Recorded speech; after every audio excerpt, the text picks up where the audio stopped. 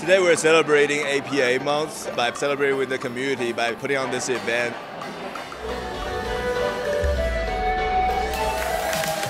The API community here in the city of Denver or in Colorado is definitely stepping on the main stage.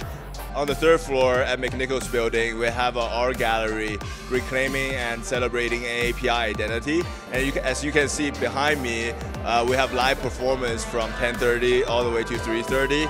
On the second floor of McNichols Building, we'll have the 10 AAPI communities here in Colorado, and you can walk through them, learn about their history, what does New Year mean to them, and kind of their rich culture.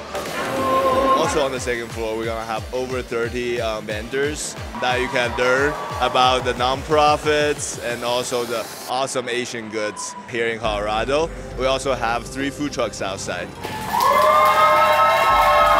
Let's embrace the diversity that defines us. Let's stand in solidarity with the API community, acknowledge their past struggles and present contributions, and let's commit ourselves to a future where every voice is heard.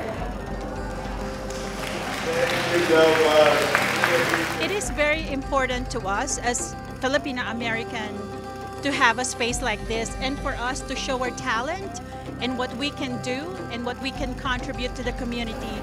And also, it makes us feel safe and accepted, which is what we all want, right? So whenever there's a space like this, there's a celebration like this, we all feel so welcome in the community. This particular piece is very important. She's Apa Wangod.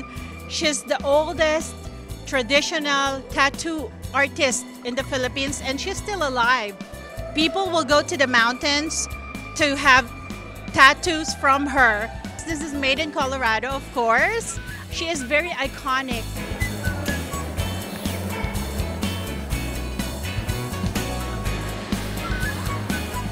We're claiming our cultures and kind of showcase that and add up to the diversity and the inclusiveness of the city of Denver.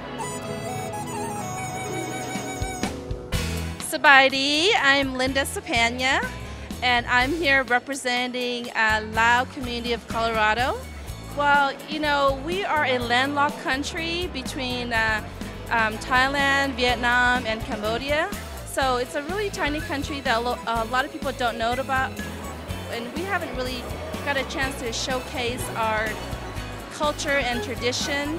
So it's wonderful that we have this opportunity to kind of showcase the clothes that you see here, and what we're wearing is our traditional clothes.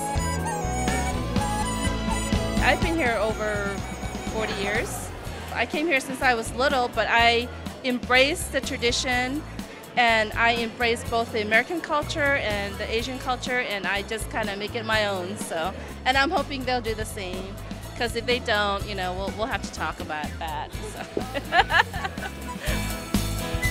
We want to also remind people there are so many AAPI events that are happening all throughout the year, especially in this APA month. So I encourage you to go to our community calendars, check out what other events are going on, go there, support them, get some delicious food, arts, and just enjoy the atmosphere.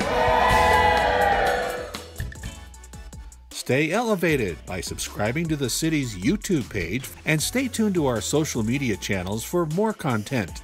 Don't miss our new episodes of Elevating Denver, premiering each month. Thanks for watching, Denver.